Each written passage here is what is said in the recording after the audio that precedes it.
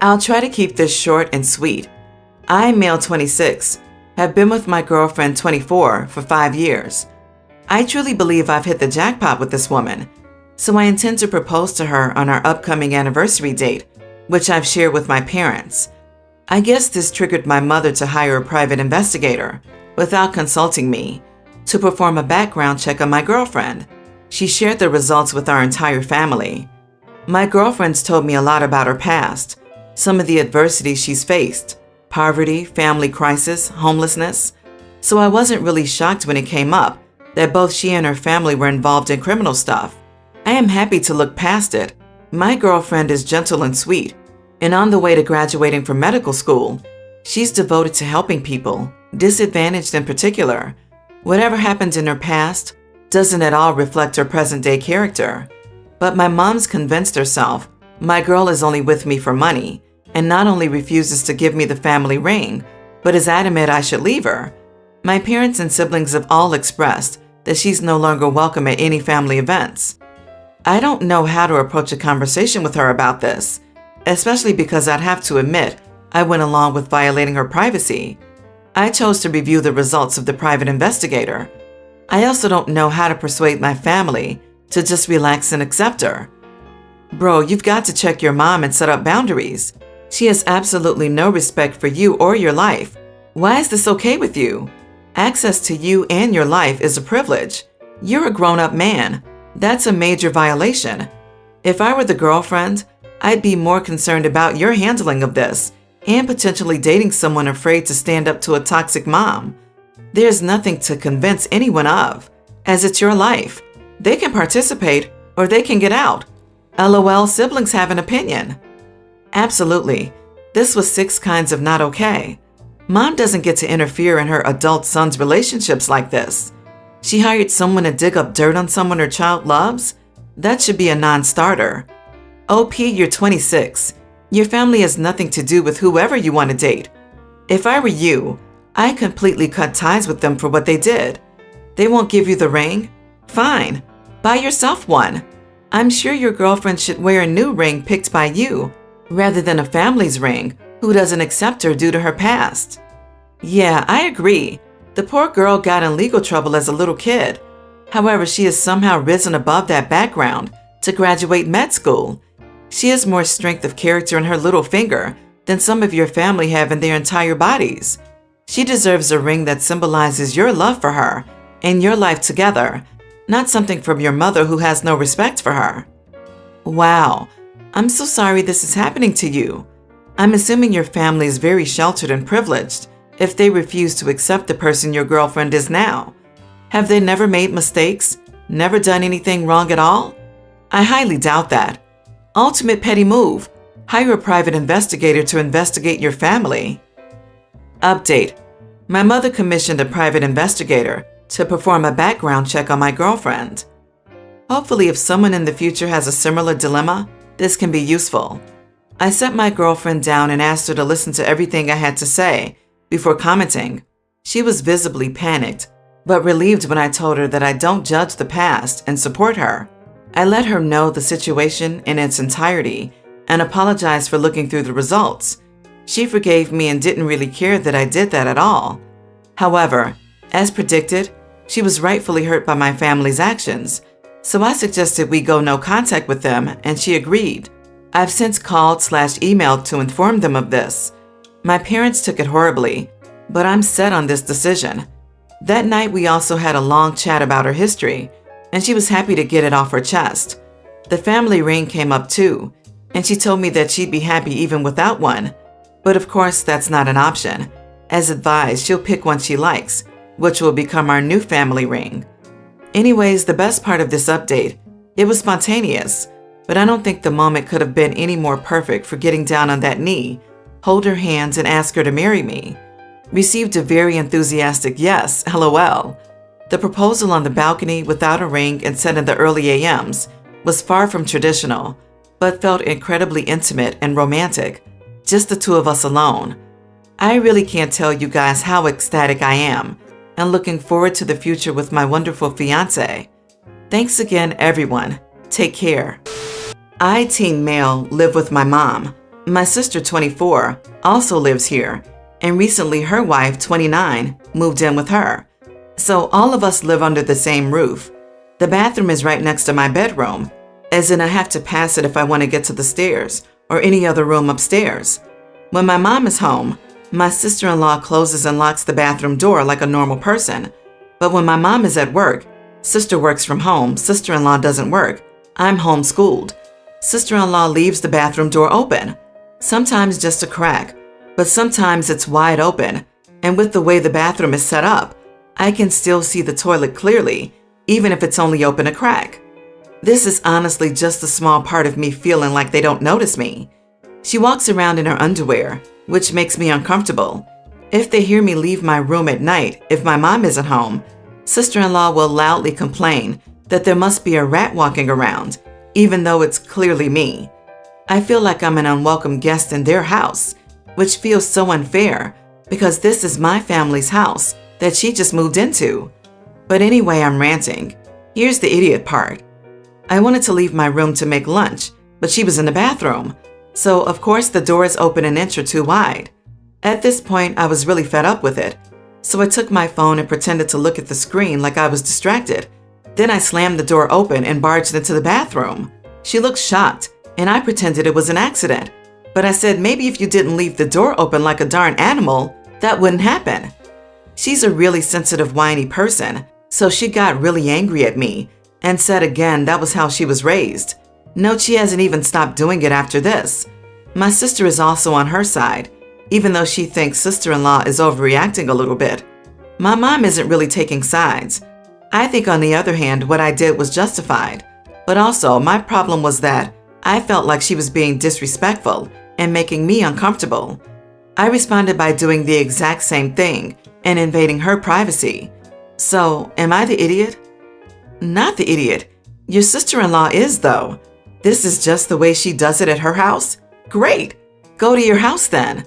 This isn't her house, and she needs to be a lot more thoughtful of other people. Don't allow this woman to stop you from doing things in your own home. Don't wait on the stairs to go back to your own room. If she's in the bathroom and has the door open, just walk right by. That's on her and not you. If she doesn't like it, well then maybe she should shut the door. I do not understand why your mom allows this behavior in her home though.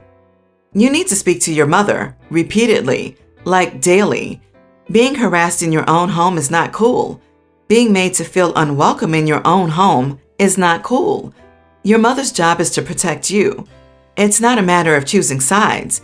It's a matter of protecting her child from an adult living in her house. Suppose the genders were reversed and you were a girl, and your sister's spouse was a man, deliberately exposing themselves to you. In that case, you can bet that your mother would be protecting you. Just because you're a boy doesn't mean you don't deserve protection.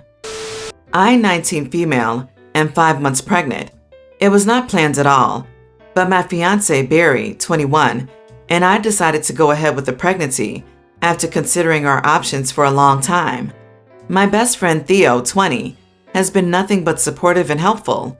Theo got into a pretty serious relationship a few months ago, but I have never met her, so I suggested we have a dinner party and invite some other friends as well. Ava, 23, seemed very sweet at first, but I noticed she turned cold towards me. I thought it was just me, but Barry asked me about it as well. I thought she may just be having a hard time surrounded by new people, so I didn't make a big deal out of it. We all sat down to have dinner, and Ava asked me how my pregnancy was going. I thanked her for asking, and I said it was all right. I steered the conversation to another topic, just because I didn't want to be the topic of the night. It was all right from then onwards for a while. Ava seemed to get along with everyone. I was feeling a bit tired, so I excused myself and went to get a cold drink. When I came back, my friends made sure I was okay and asked me if we should wrap up the party early, and I said no. Ava commented about pregnancy being hard, and I agreed with her, saying it's the hardest thing ever. She then said, no offense, but why didn't you guys consider ending it? While laughing. I felt like that was such an awkward thing to ask. No one really answered, but then Barry said it just wasn't something we could do. He asked everyone if they needed more drinks in an attempt to change the topic, but Ava continued. She said something along the lines of, you guys know you're ruining your life, right? Like yikes, still laughing. So I told her a bit rudely to please not say things like that since I felt uncomfortable. She replied saying she was brutally honest and that people like that about her. But I was thinking I just met this girl. I just couldn't deal with this for the rest of the night, so I told her to just please get out and maybe learn some manners. And I guess she didn't expect me to say it, but she did get out. Theo was angry at me. He said I was ruining him and just left with her. After a few awkward moments, our other friends supported my decision and we had a good night. Yesterday, Theo messaged me for the first time after the incident and told me that Ava was refusing to speak to him. And he said, "Thanks, I hope you're happy." I don't know why that specific sentence just made me feel guilty. I believe I may have been the idiot. She was a new member of the group, and maybe I was overreacting, and she didn't mean to insult me. Of course, Barry thinks otherwise, but he may be biased. Not the idiot.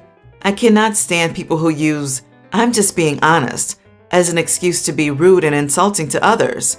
Ava sounds like a nasty piece of work, and you weren't wrong to kick her out. Her comment and subsequent doubling down were outrageously out of line. Theo is also completely wrong to be mad at you, and I think some distance from him might not go amiss. However, unless he is known to do this kind of thing himself, I keep an eye on him.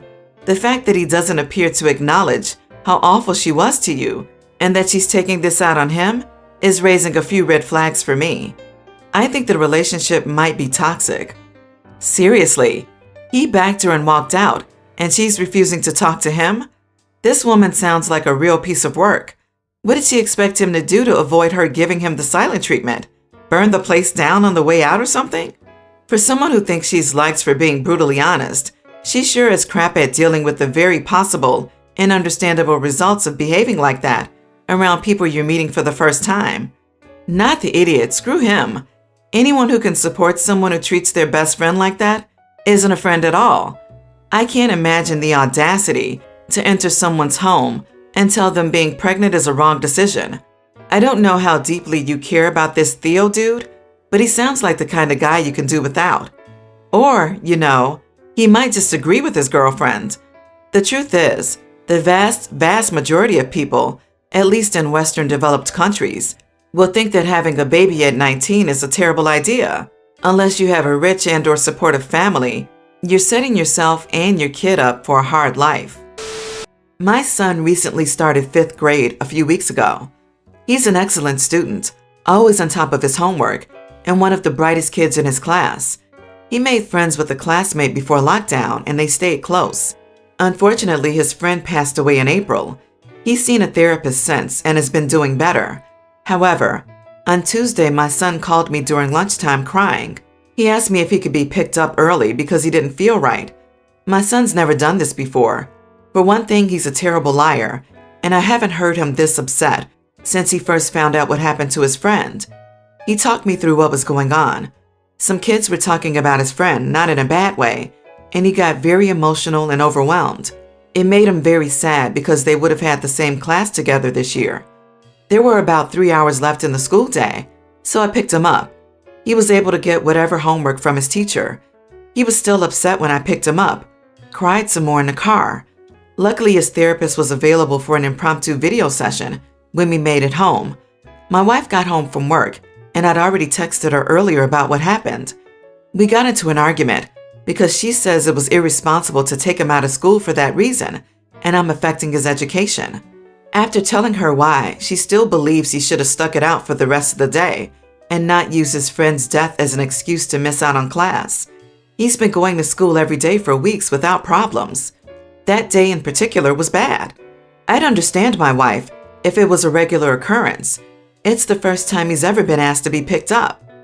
Frankly, to me, I just don't see how missing less than a half a day once would affect him the way my wife is saying it will. She brought it up again today, and I got fed up. It was already days ago, and so I told her to stop overreacting about this already. The reason she thinks I'm an idiot is that I'm dismissing her concerns about him missing out that day and acting like they aren't a big deal, which honestly doesn't seem like they are. His homework was done, and he still understands the material. It's hard to see why this is something she's still hung up on. especially since we've already agreed to make sure this doesn't become a regular thing. She's still mad. It's the silent treatment for right now. Am I the idiot? Wow, hard not the idiot. By picking your son up early and talking to him about it, you're not only confronting him during a hard time, you're also teaching him it's okay for men to show emotions sometimes and to talk through it. Your wife needs to chill out. The kid's friend just died, for God's sake. Not the idiot. You're legitimizing your son's emotions. You're showing him it is okay to take a mental health break. You're also reinforcing the fact that he knows he can rely and depend on you. Half a day of the 5th grade will not make up for all the positive behaviors you're imparting. You should look up articles on emotional mistreatment. Everyone thinks the silent treatment is a pretty normal thing, but it's actually toxic behavior. Yes, the silent treatment is such childish crap. It's honestly hard to comprehend actual adults doing it. Basically, it's the adult version of throwing a tantrum in the store because you didn't get the treats you wanted. You are not the idiot, OP, and thank you for being there for your son, so he knows he can trust you when he has difficult feelings. That's worth so much more than anything he can learn in one afternoon of school. I recently moved to Japan for work. When restrictions are lifted, my wife will be following me. When my wife moves here, her niece will be moving into our house. Her niece moved to Florida a few years ago, has had terrible luck with roommates, and has been bouncing around living situations. So my wife and I agreed that she can move into our place when we move out. She did live with us for a while last year, but because her schedule is vastly different than ours, she decided to move out, which is why she's waiting until my wife leaves to move back in. My son is mad that I am allowing my wife's niece to live in our house instead of him, but I have my reasons. Years ago, my now wife and I lived in China for a few years. During this time, my son was 18. He split time between my house and his mom's.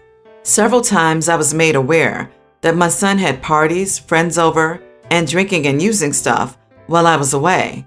When my wife and I returned, the house was a disaster and several items were broken. Because of this, I lost trust in my son.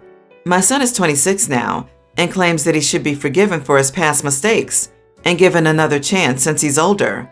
However, based on his actions, I still think he's too immature to be allowed to live in my house because he has really done nothing to prove he's grown up over the years. Am I the idiot for still not trusting my son to live in my house and to allow my wife's niece to move in instead? You are the idiot. Seriously, there is a big difference between a 25-year-old and 18. Also, you were holding over his head for 8 years, almost a decade, something he did when he was a kid. I assume you never threw a party or similar when you were a kid. It's time to forgive and move on, but he sees it as still being punished and possibly favoritism towards the wife's side of the family, so you might need to be prepared to lose your son out of your life after this. Not the idiot. Is this a real question? Are you really debating this one?